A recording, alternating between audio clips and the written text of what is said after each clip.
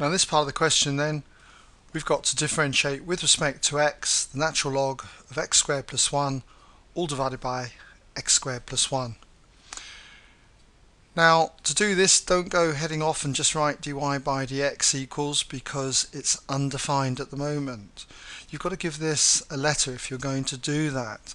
And if you want to find dy by dx, then you've got to say let y equal this. You could let z equal this if you like, and you'd then go on to say therefore dz by dx equals. So let's define this. Let's say we let y equal this function here.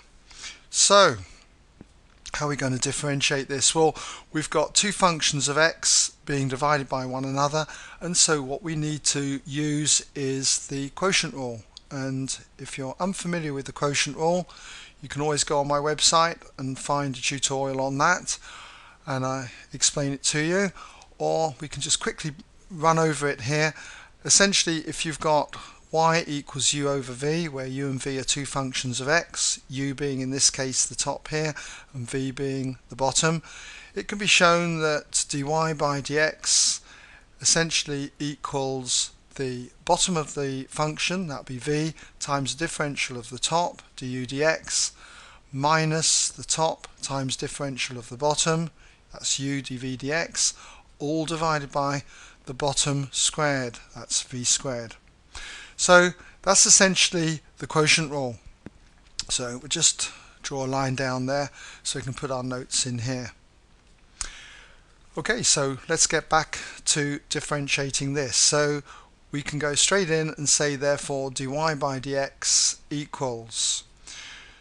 So we have the bottom v multiplied by the differential of the top of the fraction. So we've got the bottom x squared plus 1 multiplied by the differential of the top. Now to differentiate the natural log of x squared plus 1 requires the chain rule, and you might be able to do this straight off, and I'm going to do it straight off basically by the chain rule, but if you've got problems with this, I will explain it at the end of the video. I'll take it through a little bit slowly. But if I was doing this myself, what I would do is say, right, okay, this is the natural log of t, and I know that to differentiate the natural log of t, you get 1 over t. So I would write 1 over what t was, and that'd be x squared plus 1. I'll put that in brackets, and we now multiply by the differential of what I nominated t to be, which was x squared plus 1, and that, when differentiated, becomes 2x, and this goes to 0, so that would be 2x. So when I differentiate the natural log of x squared plus 1, I get 1 over x squared plus 1 times 2x. But as I say, I'll explain that slowly at the end of the video. So we've got the bottom times differential of top. Now we have minus top times differential of the bottom. So we put minus. So the top, which is the natural log of x squared plus 1. I'm going to put that in brackets. Okay, I'd always put everything in brackets, otherwise you're likely to get ambiguous statements. So it's top u times differential of the bottom. Differential of the bottom is just going to be 2x, so 2x there. And all this is divided by the denominator squared, so we'll just find space here, all over the bottom x squared plus 1, and that's all squared. Okay, so basically I've differentiated, and we should get some marks for that.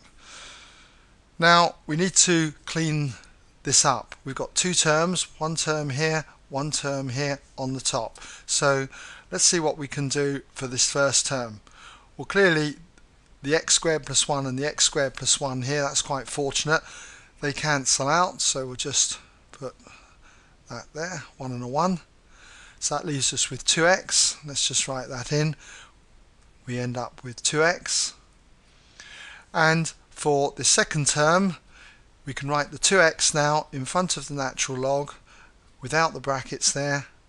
So we haven't got an ambiguous statement. So the natural log of x squared plus 1.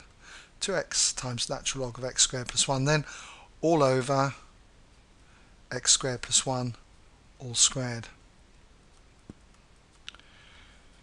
Okay, well that's essentially it. I suppose if you wanted to, you could pull out 2x as a common factor.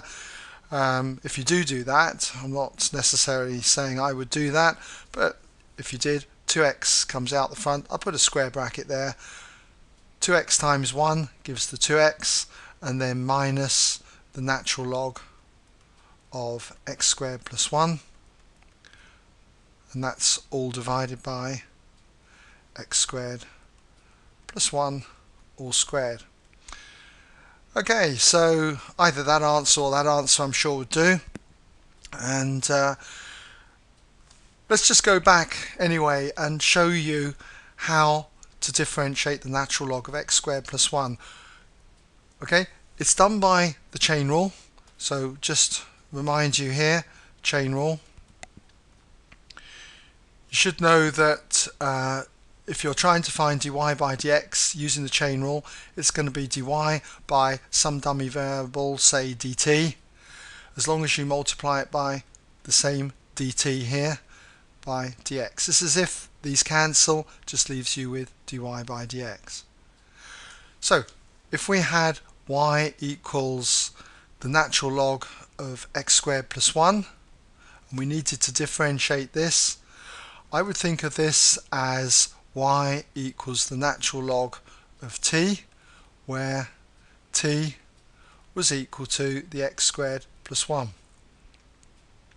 So when it comes to finding dy by dx, dy by dx is dy by dt, so we have natural log of t, as we have here. Differentiation, I should say, of natural log of t is 1 over t. So that'd be 1 divided by what t was, which is x squared plus 1. Put that in brackets. And then we need to multiply it by dt by dx. T was equal to x squared plus 1. And if you differentiate this with respect to x, you just get 2x. So I hope that explains to you how I was able to differentiate the natural log of x squared plus 1. Gave me this part here. Alright? Okay, well that brings us to the end of this part in the question.